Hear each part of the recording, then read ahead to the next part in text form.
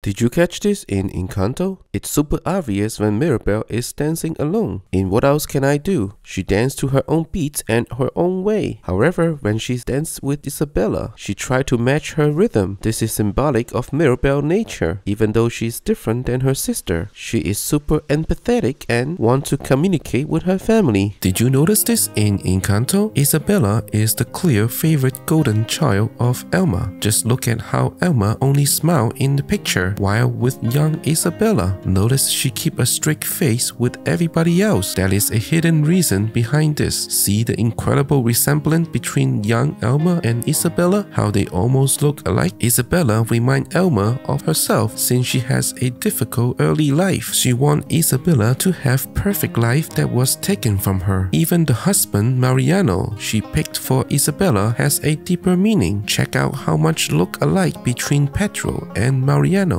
You can almost sympathize with Isabella being trapped in the perfect world created by Elma. Do you know about the Boo theory? This is an incredible theory about Boo being actually Violet from The Incredibles. Well, both of them look similar for sure. Also, remember the scene in Monster Inc? Where Sully closed the door, throwing Boo inside, and when he turns around, she is outside. This could be her invisibility power. Do you know that in Turning Red, when Red Panda May is scared, she raised her hand up in the air because this is what real life red pandas do to appear larger when they are scared. Do you know that in Turning Red, with the amount of time May get moody, we should call it Turning Mad instead of Turning Red?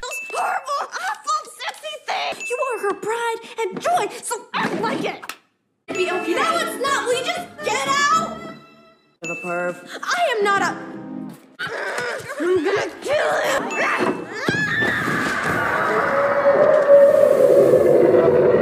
You...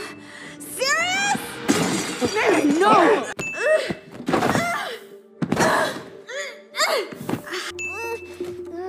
Your second place spelling bee trophy.